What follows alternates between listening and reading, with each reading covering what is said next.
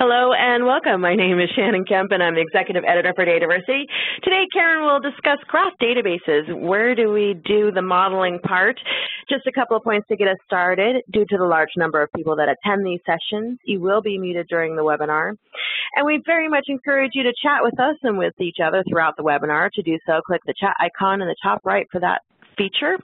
For questions, we'll be collecting them by the Q&A in the bottom right-hand corner of your screen, or if you like to tweet, we encourage you to share highlights or questions via Twitter using #HeartData. As always, we will send a follow-up email within 2 business days containing links to the recording of the session and additional information requested throughout the webinar. Now let me introduce our speaker for today, Karen Lopez. She is a Senior Project Manager and Architect at Info Advisors. She has 20-plus years experience in project and data management on large multi-project programs. Karen specializes in the practical application of data management principles. She is a frequent speaker, blogger, and panelist. Karen is known for her fun and sometimes snarky observations on data and data management. Mostly, she wants everyone to love their data. You can follow her at DataChick on Twitter. And Karen, hello and welcome. Hi, Shannon. Thank you so much for that, and thank you for being here to help make this happen. I also want to thank everyone for showing up today. Don't know what the weather's like where you are. Well, I know we're a little bit, for those of you who shared in the chat, what the weather was like. But today, my voice is a little weak, so I'm going to keep trying to speak up. But if I get too quiet, just someone put something in chat and say, you can't hear my voice. That would be helpful. Okay, so we're going to talk about graph databases a bit today. And please do tweet your comments, live tweeting about this. Always love that. So we've been through my bio. But one of the things I wanted to point out is graph databases are really new to me. I don't have clients who are currently implementing them directly. I have in the past, but I think one of the things I'm going to talk about today is sort of the maturity level of this specific type of NoSQL database.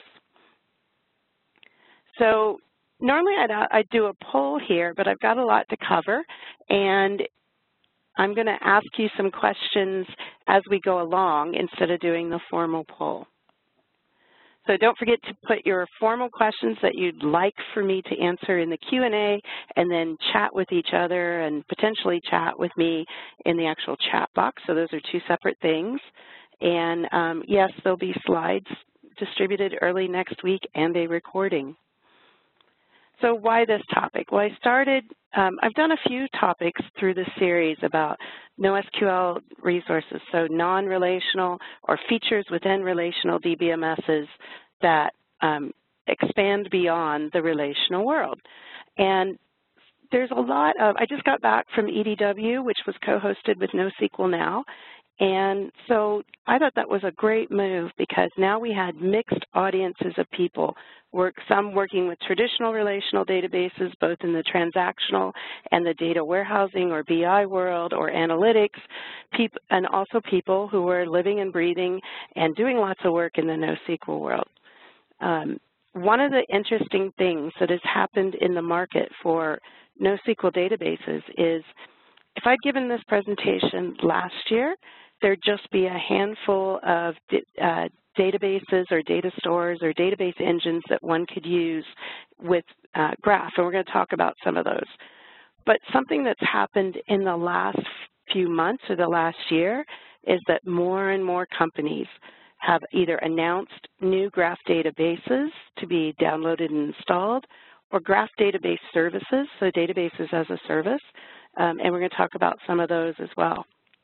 I think this is a key indicator that if we have our traditional relational databases adding Graph features, if we have sort of the big technology software companies announcing either Graph databases or Graph services that sit on top of their other technologies, that this is a sign that the enterprise world, that it's time to be thinking about what sort of data stories you have that might better fit into the Graph world.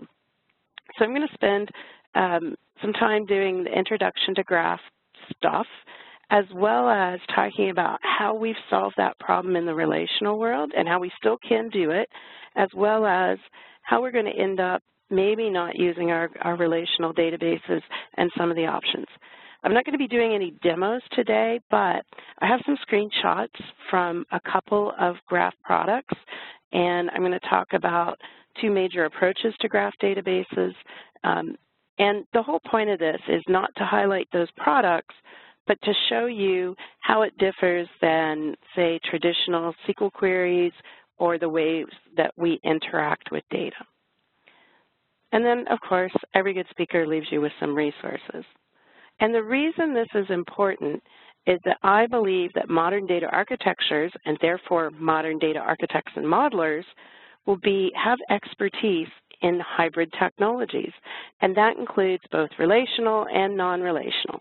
So I already work with data architects that work with non-relational technologies like, let's say, IMS as a pre-relational system, or XML, which is a non-relational both data store and messaging system and standard that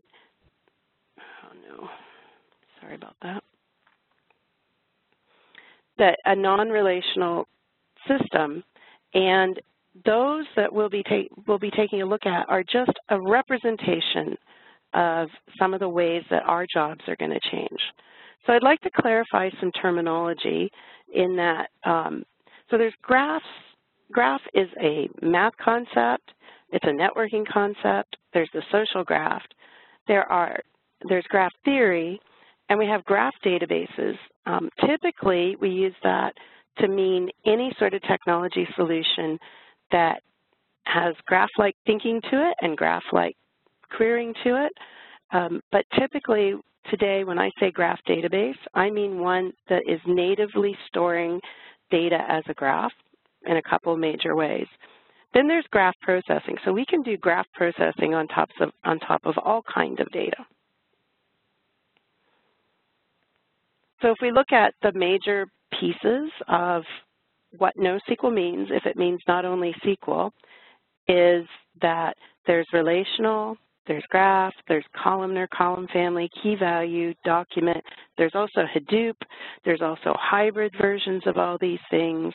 And these are not necessarily types of databases, because what we're seeing now is more and more systems are implementing a couple of these things together. So as an overview of sort of some graph theory. So one type of graph database is a property graph that, if you think about it, a graph has, in traditional theory about graph theory, we have nodes, and those nodes have relationships. So the most common graph that you've worked with, that you work with in your own life and everything, is a hierarchy. But I'm going to talk a little bit about hierarchies in a minute. A hierarchy is just a specialized form as a graph. So if I have things that are related to each other, a hierarchy has special rules. So typically, a hierarchy, you know, what we think of a hierarchy, we think of it as a tree, even though that's not the official definition. So we think of things having parents. So we think about family hierarchies. We think about departmental hierarchies. We talk about organizational hierarchies, any of those things. Graphs can be directed or undirected. So directed meaning the relationships between the nodes have a direction that's meaningful, or things can just be related. So if we look at the hierarchical structure on the left, so this might be a typical reporting structure where you have generals and colonels and captains and sergeants and privates. And this is normally how we would represent position or job hierarchies or reporting opportunities at work. But I have always figured out, I've always dealt with hierarchies, is that they are so rare. We want our human psychology, we want our world to be ordered. We want to be able to say, you know, a captain always reports to a colonel, and a colonel always reports to a general. But what we find is, in the real world, people tend not, the real world doesn't fit in a clean hierarchy unless that real world is something we construct from a hierarchy. So if you think like the classification of species or certain library and records keeping systems that are, you know, a structured hierarchy to them, the reason we're able to do that is because we make the rule first and then we wedge everything in. But that's when we find, like in a hierarchy of species, is that things really aren't that strict. So we have this definition of mammals, of animals that have live births, who breastfeed, who have endoskeletons. I can't remember, it's been a long time since I was in a biology class. But then we have things like platypuses or other things that don't have live births, but we still consider them mammals because they don't fit into this structure that we applied to it. So we find in the real world that in a reporting structure, we also have matrix reporting or secondments, or we have people sharing positions, or any of those things. So we end up with these also reports to lines. And the way we typically do that in our HR database is we might create another table for all these exceptions because we've built, and I'll show you in a little bit, a strict hierarchy to it.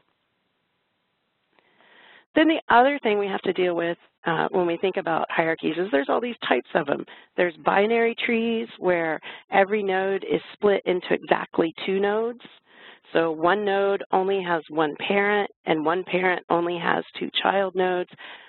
And then we can have binary trees that have to be balanced so that if we add a grandchild, we can't add great-grandchildren until we've added children, so that's typically a B tree or something like that. And we deal with this thing called ragged hierarchies, which is a huge problem. It's not a problem, it's a challenge. Let me see if I can move that next time.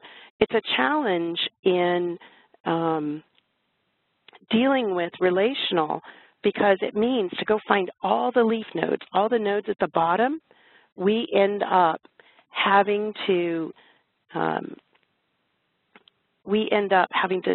scan through every single row in a table to go find all the way down. And that's not a bad thing, it's just a costly thing. So the other thing about hierarchies is, so if we have a typical component breakdown that we have vehicles that are made up of engines and entertainment systems, and then we decide to introduce a new level, like an injection system, that means, that we end up creating a new level. So the fan and the fan belt people get a new sibling called injection system, and now we have to move everything down. And when I get to the data model, those of you, most of you know how that we implement a hierarchy. This inserting a new level in the middle and moving everything down ends up moving a lot of data. So how we model in relational. So the #1 way we model a hierarchy or even a network in relational is we do a recursive relationship, also called a self-join. Some people call it a dog ear or a mouse ear. If the relationship, if it's really a bill of materials relationship, which almost all of these are, which means a component is made up of components, and those components can also be part of other components, where we end up having this many-to-many relationship, that's what we implement. But when we try to implement a purely recursive thing where we say an employee is managed by another employee, the way we build that is by having a foreign key that points back to the same entity or same table. And that's why it's called either a mouse ear, dog ear, or recursive. I think we've come up with a lot of different ways of doing that. But it also means that the guy at the top who doesn't report to anybody, it means that, we have to create this, we have to create this null. We have to say the CEO reports to nobody. But what that also means is we could end up with somebody, we could end up with someone down below also not reporting to anybody just because the data is missing. And then the other thing that happens, so we have employee number 1, who is the CEO. He has reporting to him the vice president of sales. He has no one else reporting to him. But reporting to the vice president of sales, we can see is the marketing manager, the North American sales manager, the Pacific sales manager. And then we just have these people reporting to each other all over the place. But what happens if now, instead of just a vice president of sales, now we want to appoint maybe directors in there? That means we would insert a row with the directors, and we would literally have to go through and move all the children of vice president of sales to their appropriate director. And often that type, this looks really simple in a short table like this, but we end up with another way, another sort of complete scan of the table to clean it all up, and as well as we can't do updates to the table at the same time.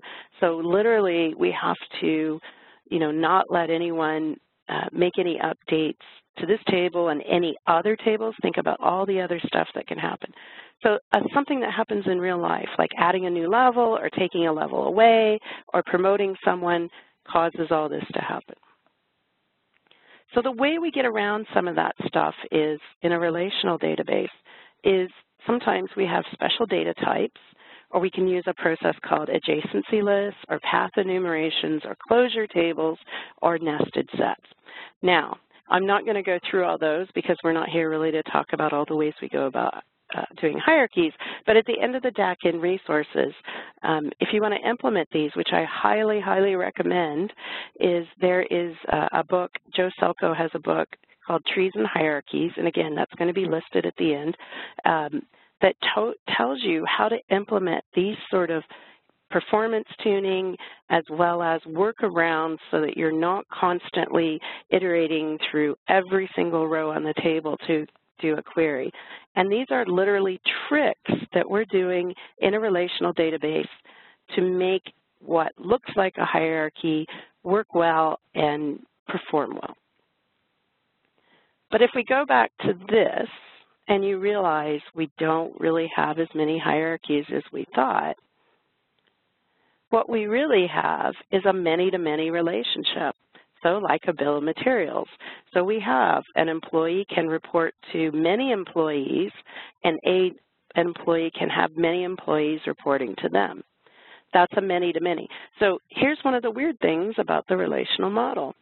The reason we have to do this, we have to create a brand new entity in order to model this, is that we're really now keeping information about that relationship, the relationship between employees. Indeed, one of the #1 reasons why employees report to other employees and have many employees reporting to them is the whole concept of that reporting structure changing over time.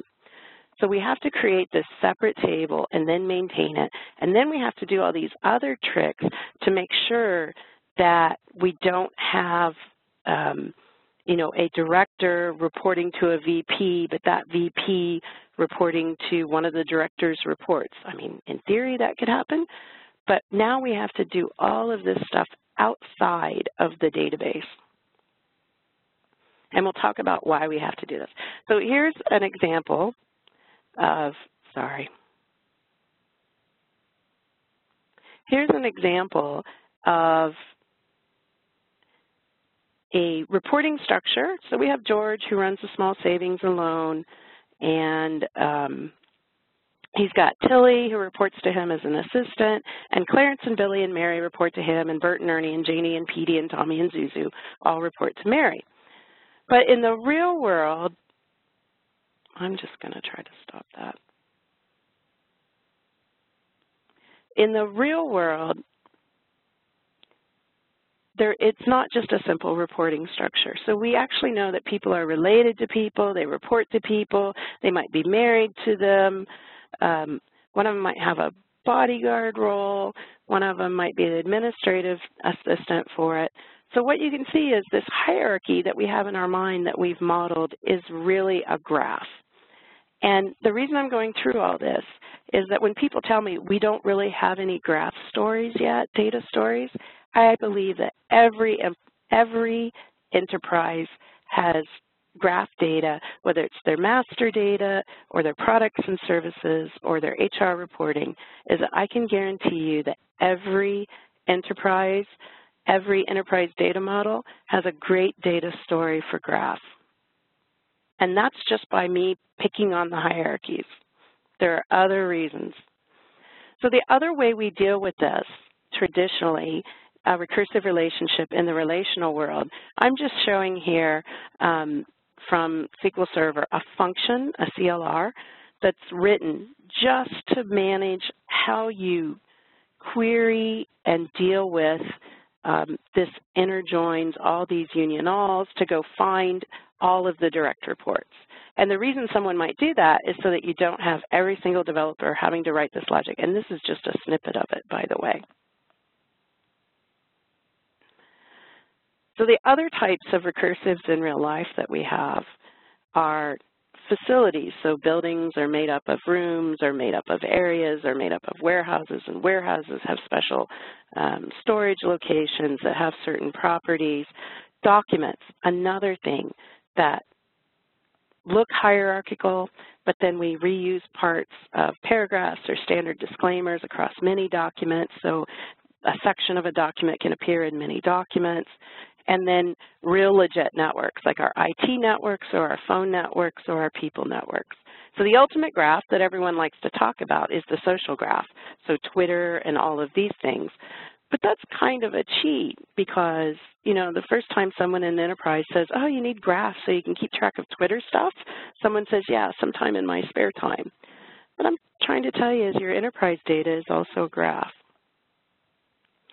Another trick that we do, so in SQL Server and other DBMSs have this too, is they have a special data type called hierarchy ID, and it's an attempt to solve this problem.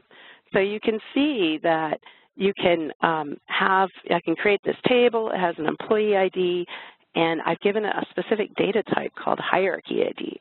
And this is so that behind the scenes, there's a function that SQL Server manages so that you can insert things into the hierarchy and then use these types of language query things to say, go get me the ancestor of this, so the parent, get me the children of this, tell me what level this thing is, tell me what the top level of is. And then there's all these other things about reparenting it and parsing it and reading it. This was an attempt by Microsoft to try to make dealing with hierarchies easier. The problem is virtually no one uses it because the performance of this is not that great. And so it doesn't scale well. So if you had a really short hierarchy, you might use it like all the departments. So by short, I mean not too many levels and not too many rows. Some people will ask me, well, isn't a relational database about relation? And I think that's one of the biggest myths, is that relational databases aren't about relationships. That word relation comes from the fact that in the relational model, the tables, and I know they're not really tables, but the tables are relations. And the links between our tables or our entities are just constraints. We call them relationships in our modeling tool. We call them, we give them names that work just like in a graph. You know, we say reports to and everything. But under the covers and everything, those lines between our boxes are constraints. Constraints are wonderful. That's how we get great data quality. It's how we keep from having a whole bunch of invoice lines without an invoice, or a whole bunch of email addresses that don't belong to a customer. But that's a constraint. One of the other features of a relational database is because it's a constraint, we can't put any properties or attributes on it. So there are modeling techniques, notably the Chen data modeling notation, which allowed us to create relationships, give them names, and have the relationships have properties. That's all great.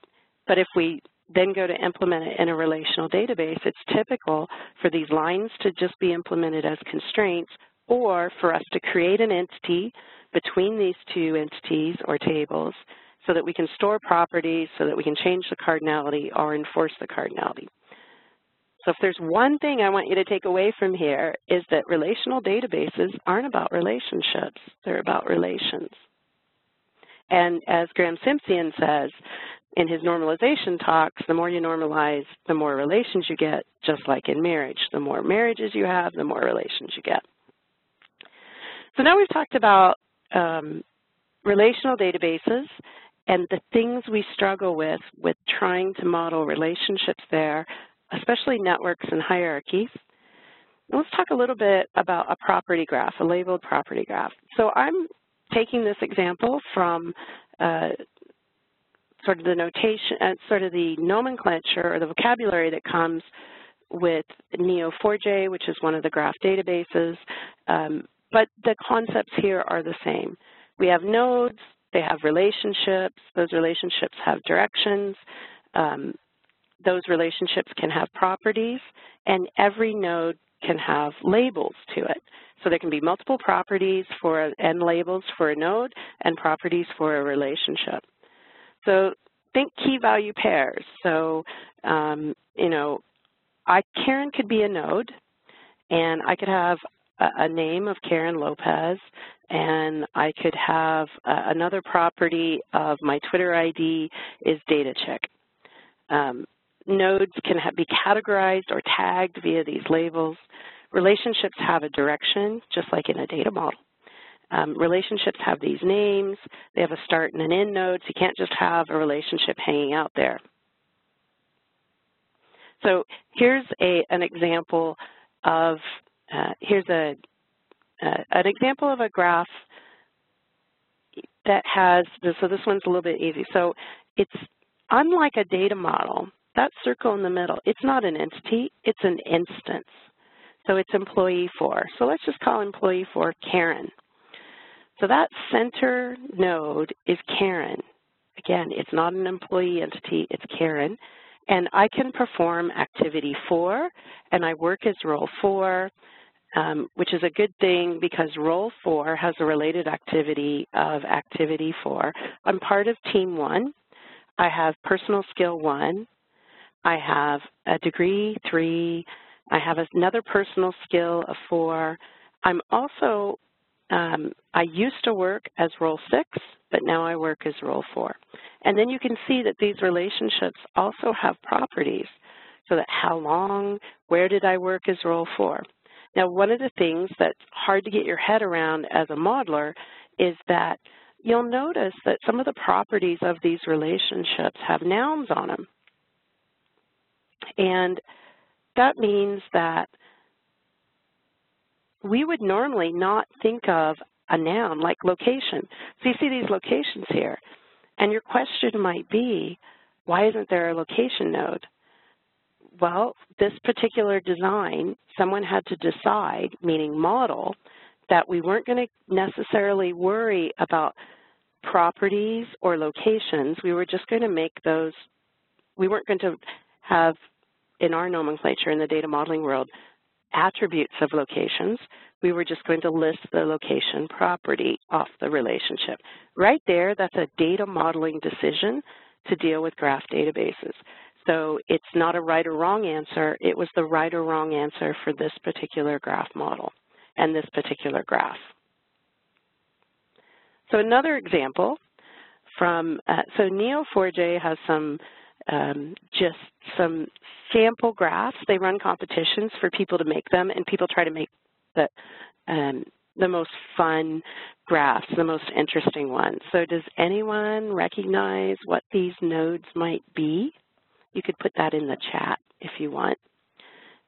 I'm waiting for that chat to explode. This is one of my favorite things to use in a data model. Maybe that space side thing is an indicator. So what you see here is we have, yes, whiskeys and scotches. So there's a Scotch gist graph that you can go play with. So you'll notice the red are the scotches, The purple are, okay, now I'm going to get this wrong. The purple are the locations. Now I can't remember now. Yes, a location. The teal-colored thing in the right is sort of the class, the type, which is also related to locations because that's how we do booze. But think of the purple as distilleries and or locations, and Speyside being a larger classification of it. The A, B, and I, the yellow circles, are flavors. So my guess is that we used A, B, and I here because it would be too hard to describe all the flavors and have them fit in this sort of little graph that are doing there. Yes, whiskey distilleries, a great data set to play with. So, but what happens on, oh, there's one other type. So I showed you a property graph. Another type of graph database that I haven't had a lot of experience with, so we're just going to get an overview of it, is a triple store. So triple store comes from the semantic world, and a triple store is called that because we basically write down facts about things, and it makes these really short sentences. So you have a noun, a verb, and an object, or a verb phrase. So Ginger dances with Fred, Fred likes ice cream, and Karen loves data. We write all that stuff down and in that structure. And an individual triple, which is what we might call a row or an instance.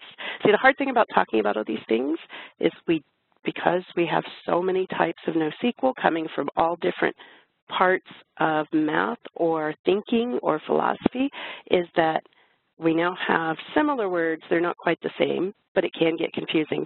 I'm just going to apologize up front that I tend in these webinars and when I talk to put relational terminology on top of it. I know it's technically incorrect, but think of them as analogies. So each of these rows, Ginger dances with Fred, Fred likes ice cream, Karen loves data, is called a triple. And it's called a triple because it does subject and then a verb and then an object. Any one of those things, you know, semantically poor, but as you take them all together, if it said that Karen likes ice cream and Karen loves data and Karen dances with Fred, if you took all of those triples and then asked them some graph-like questions, like how many people does Karen dance with who also like ice cream, or how many people does, let's see, we'll do, the ultimate graph story is the 6 degrees of Kevin Bacon, where you just want to know what's the shortest number of dance partners that Fred has to get between Karen and Ginger. But taking this all together makes up this big graph. And in triple stores, we use RDF and XML Sparkle, which are languages, in order to query the triple stores. Neo4j, like I said, is a property graph. So it uses a language called Cipher to create the things. And you basically, it's a big text file. So for instance, in this particular example, we're creating a graph based on movies, and in this case, Matrix. And see, this is why it's such a great pun, because Neo, it was in Matrix, and their sample database and their documentation is all kinds of stuff about Matrix, the films. I think that's nice. So I'm creating a movie. It's got a title. It's got a year. I'm assuming that's when it was released. I'm creating actors, and those actors have names. And then I'm saying which actors acted in which movies. And then now I've started to build my graph. Now, one of the key statements that most people say about graph databases is there's no data model. And the reason there's no data model, or the reason we would say that, one of these is the one from the questions, is that there's no, when I'm working with Neo or working with another graph database, there's no data model to look at. It's literally these instances. So if you see on the right, the graph there is the actors, is the movies. It's not an entity. But do you notice anything? is that in this, another representation of the graph is while the instances are in the boxes and the actual relationships on the lines, is that we have these things that look a lot like attributes, the properties or the labels. And I think this means there is a data model, and I'm going to show you that in a minute. The way we now ask a question with Cypher is instead of saying a select, we say match. So basically go find all these things. So in this particular model, the instance is you, who has these friends.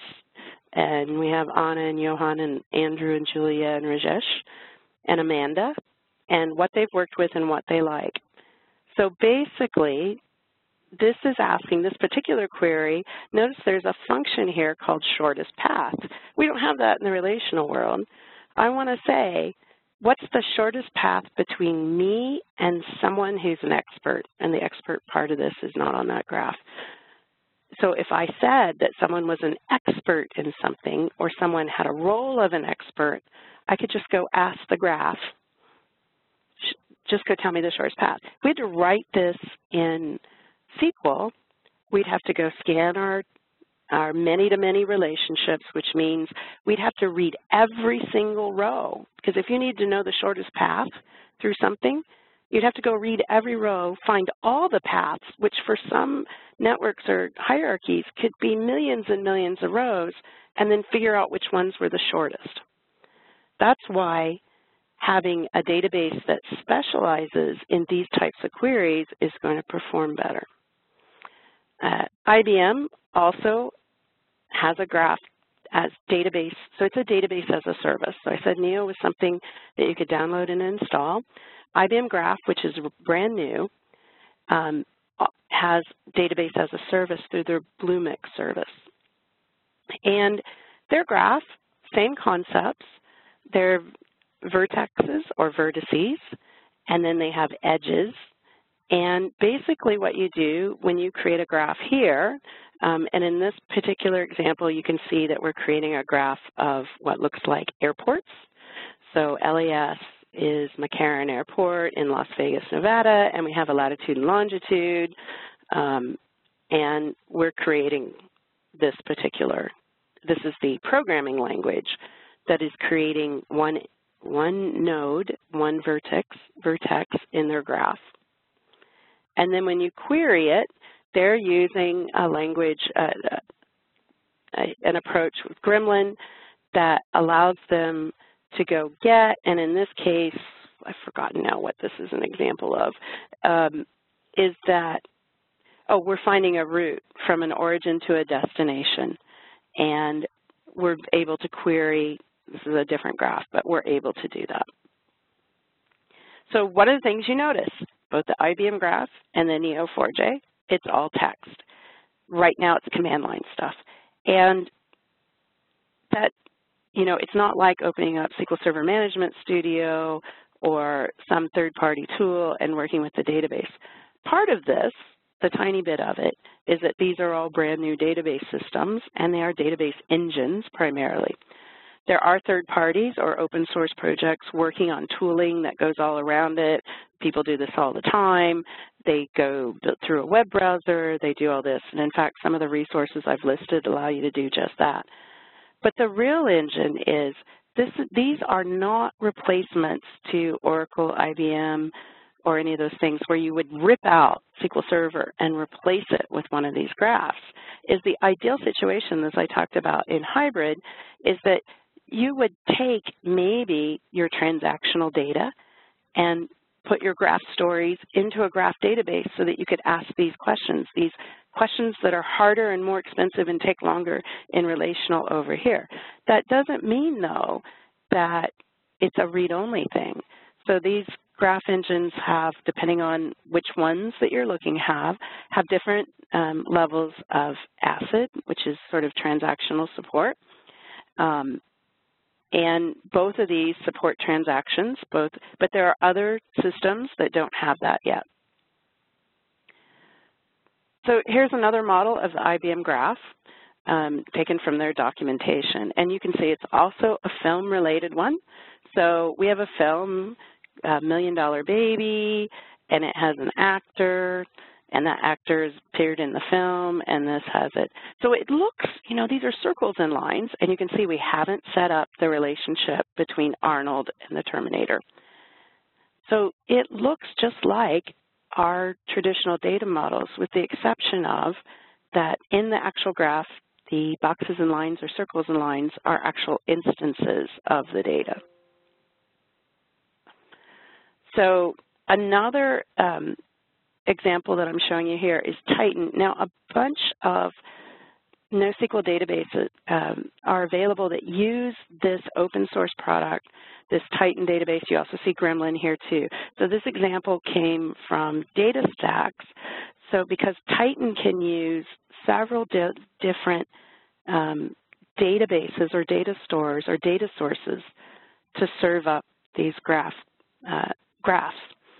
So for instance, Titan can work with Cassandra as its source data, and now you can do graph functions against it. So in this case, Titan, in their examples, uses gods and monsters as part of their sample set. So we can see Hercules, we can see all these things. As a data modeler, when I look at these, I see roles and I see verbs that I want to standardize, and I see properties or attributes that I want to standardize. In fact, even on the right, you can see that Titan has some data types. Don't those look familiar? Our existing data models have an applicability here because we've already documented at least what we think all of these things, the data types, should be and what we should be calling them. Now, the big question is, what tools do we use for these? So as far as I know, Irwin, ER Studio, and Power Designer have no native support for these graph databases. Where they would, in theory, is when there is ODBC connectivity to these databases. The trade-off with that is if I were going to reverse this graph, so the one from the matrix, and I had ODBC connectivity, I would get back into my tools something that looked like an entity for every node. I don't want that in my data modeling tool. I have other ways of visualizing graphs other than using my data modeling tool. And also that could be problematic if I had 1 million or 1 billion nodes in my graph. Think about that data model. Where I think we're going to go, and one of the things I want to play with, is the fact that I think I could take a very simple data model, and I'll show you some examples, not in a data modeling tool, but in a minute, that I could create in order to generate the names of the nodes, the properties of them that we specifically want in a graph, and the relationship names maybe, and that I could take that information and the data types that we already have and have already decided whether we're going to call things customers or clients, and I could generate a start for this, not as structure, but as a way of ensuring that we don't spend a lot of time thinking about what we're going to call things in the graph unless we have to, and the fact that you know, that we would want to be able to have standardized names. So in other words, data governance and data stewardship. So I already talked about, we hear a lot that there's no data model in the graph. I think there is one. It's just not the same as the ERDs that we think about. But that model isn't a structure. It's I don't want to say conceptual model because that means something else either. It's maybe it's a type of semantic model, I'm not sure. It's something where I want to write down how we want to talk about this data and then try to ensure that we have some consistency as we use these things across many databases. I think we can use that model to design the graphs. But we'll have the same issues that we have with traditional modeling, trying to get consistent naming, not having overlapping names like the word job, which could be a construction job and could also be a task for a printer and could also be someone's position in HR. That we have these same issues with properties and rules and consistencies. Now, one of the things you might have noticed about the graph is there's not a lot of constraints in there. There's really none. I mean, the only constraints we have is if we go crazy with the properties and we don't, if we call the same thing different things or inconsistently call the same property something different, then we might not be able to query the data and we might get bad queries coming back. But that consistency, the way we do it in a relational model, is by everything in the same table means the same thing, and all the columns, all the instances of a column, a cell in a relational table, we refer to it by the same thing, not so much in all these other NoSQL solutions.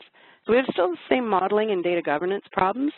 We'll just need to go about dealing with them differently, especially based on what type of graph we're building.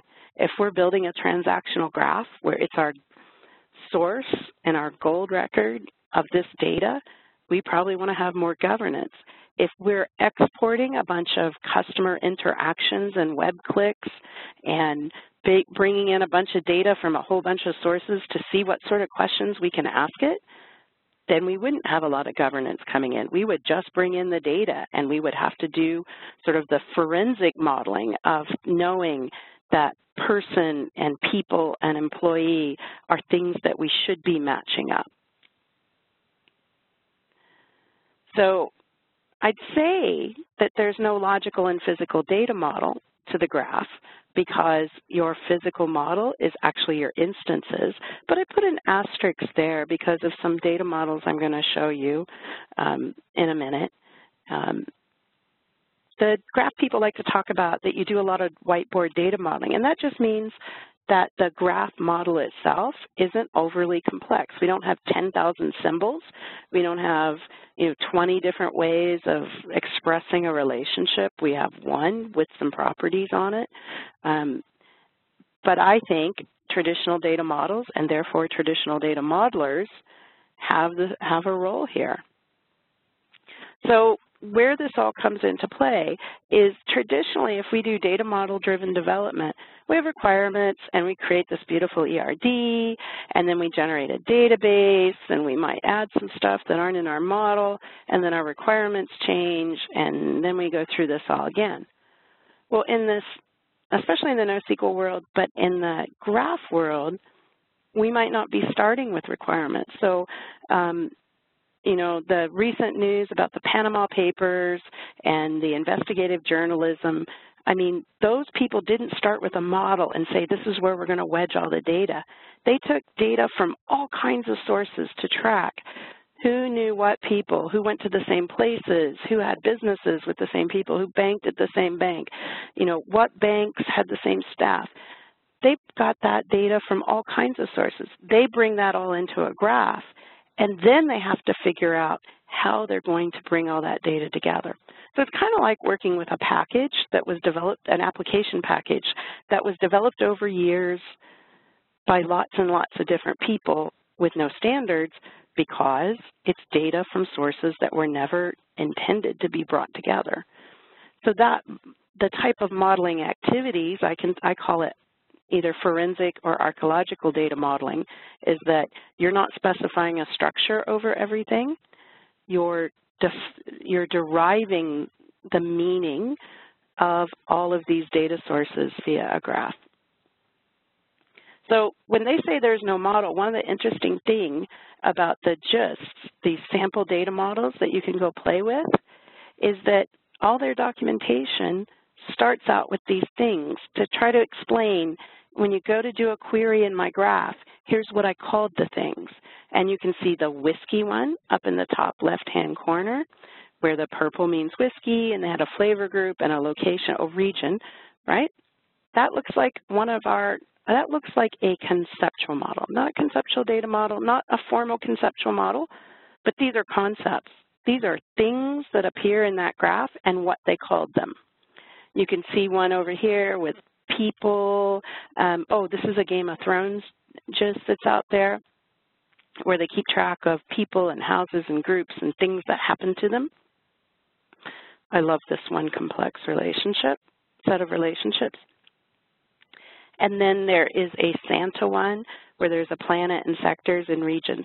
those look a lot like data models to me, and maybe what happens is we will model these things after they're created, after we've done this. Because one of the other things is, because we're not specifying a structure to it, one of the interesting things about graphs is there's a lot of talk, when people talk about them, is putting your data in, playing with it, seeing if it works, if it's answering the if you can ask the questions that you wanted to, if now by looking at the data you found new questions to ask it, so you want to make an adjustment, so you blow it away and rebuild it again and bring the data in.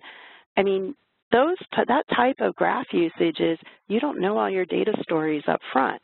So I'd say the modeling happens both at the beginning, if you're trying to do good data governance and good consistency to save time and to make the data more reusable, but we're also going to have a big role of perhaps documenting the decisions that were made so that someone sitting down to write one of these queries knows, oh, it's called a region here and not an area, and a sector, see, I know contains a planet, that a sector doesn't contain regions.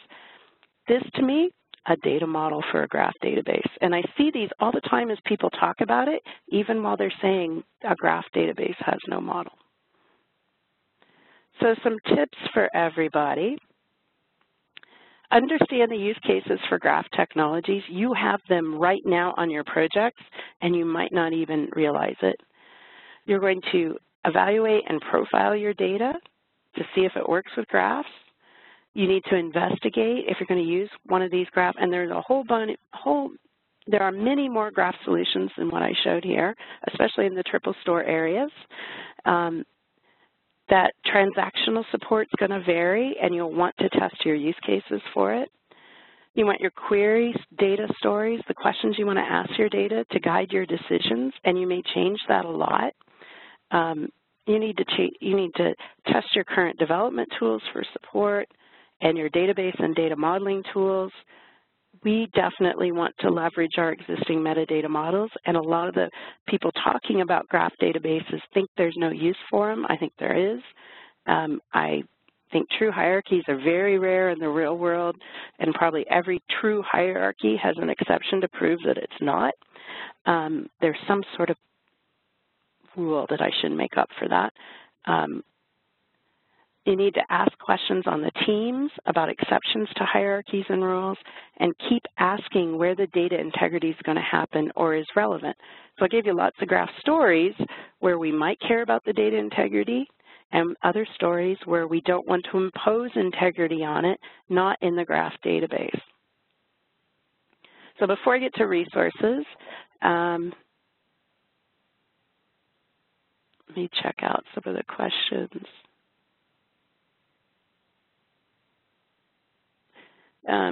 We discussed graph add-on functionality that both Oracle and Teradata Aster offer. I don't know a lot about it, but I do know that those features are embedded in Oracle. I haven't had a chance to play with them, but that's also an example of a relational system, a relational database vendor adding graph features to a relational database. Are geographic information systems based on graph databases? That's a good question. Most of the GIS systems I worked with predated all of these graph databases that are current now, so I don't have an answer to that. If anyone else knows about that, that's a great question, and I would think they would be a good case. So definitely locations, like definitely the geographic data stories where we consider things inside other things and related to things would be a great case for that. Any resources or relations with ontologies? So I did say that triple stores came out of the semantic world, and I haven't had a lot of chance to play with them, but it was in my studies of RDF and other ontology things is where I was first introduced to graph databases. So I'm sure there are resources out there related to that, but I don't have any for you today. Let's see, so some resources. There's some learning stuff if you want to go play with Neo. So, and again, you're going to get the slides. So here's a Belgian beer one. See, I'm noticing a pattern here with these. Yeah. The fun with graphs, the ones I like, so there are fun ones, and then there are some really serious ones for forensics and access control and everything, and that's where you can have fun. You don't have to install anything to go play with these. You can even move the nodes around, but you can write your own queries. You can do all the things that you want to do with it on this website. I said that IBM has this brand new graph database as a service. You get that by signing up with Bluemix. They do have a free trial where you can go just in minutes, set up what I think is a 1-week play area. It might be longer than that, I can't remember. Or if you're an IBM shop, you might already have Bluemix credits for dealing with this. And this is database as a service, so not anything you have to install. Here's the Trees and Hierarchies book that I recommend if you're working with things in the relational world with all those relational tricks for making hierarchies and trees work. I also wrote a white paper about your master data on a graph, which is an introduction to graph, and that's available out on DATAVERSITY as well. O'Reilly has a book that was written by people at Neo4j that you can download free as an ebook that's in a second edition if you want to deal with that. I mentioned that I started all this in the NoSQL world, and actually Joey D'Antoni and I at EDW gave a workshop just last week about 7 databases in 7 weeks. I don't know that this one's been updated. I haven't gone to look, but it also has some tutorials across all kinds of NoSQL databases that I recommend for someone getting started with all this. And all this comes down to is that every design decision includes cost, benefit, and risk. And anyone you're talking to, whether they're on the graph side, the relational side, any of the other NoSQL ones, if they are talking to you about why relational's dead or why relational failed, or why graph databases are never going to be anything, anyone who's talking to you that way, instead of here's the use case that you would use to work for this type of data story, they're not talking to you as an architect. They're either talking to you as a marketer or someone who's on team relational and not on team data. Every design decision comes down to cost, benefit, and risk. And I'd say every data modeler who isn't within a year of retirement needs to start at least going out and understanding how these things work and what are the right times to work with them. So that's all I had for today. I'm not seeing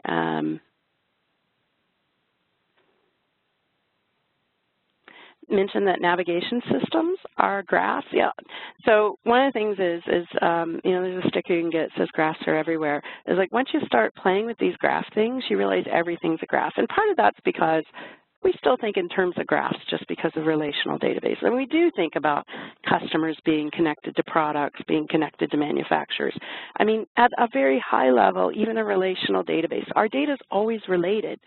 The difference is that relational databases are fantastic at data integrity, data quality, normalized data, fact once, preserving that integrity through all the updates and changes, and also in data warehousing and analytics for all kinds of other things.